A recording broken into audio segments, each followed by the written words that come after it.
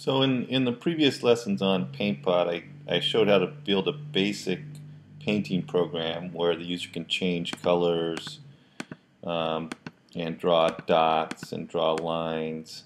Can make the dots smaller or bigger by clicking on buttons. Kind of a simple user interface, but kind of shows you the power that you have with App Inventor. So now I want to show you, a couple things. One is let's make the canvas have a picture background so we can actually draw on somebody's face or that kind of thing.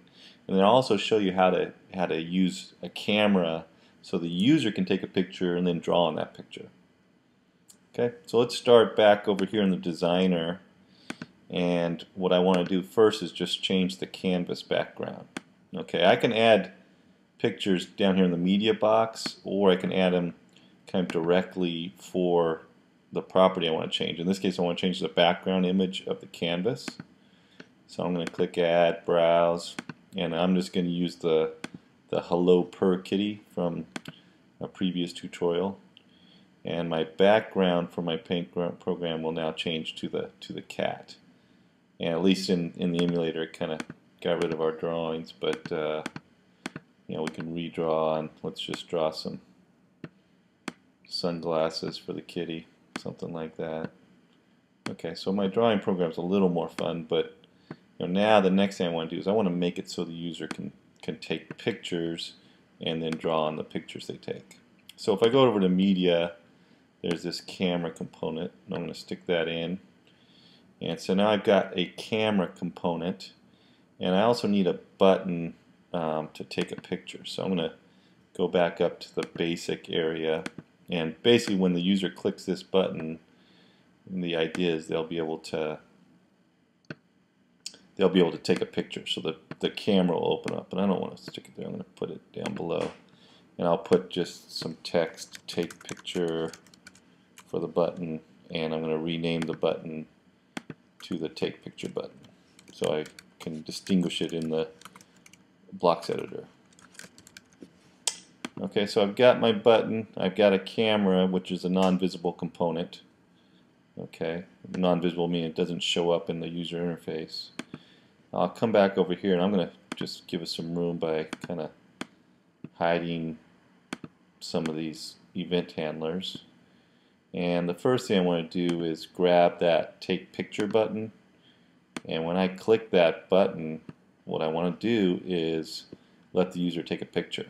Okay, it's really easy. I'm just going to go over to Camera and grab the Take Picture block. And so now when the user clicks on the Take Picture button, the camera will open up and allow them to take a picture. Okay, I'm running the emulator, so this is not going to work. I'll just click on Take Picture, and nothing happens. But if you run this on your phone, well, actually, I guess the emulator has a kind of a fake camera that doesn't really work. Anyway, I'm going to force that to close.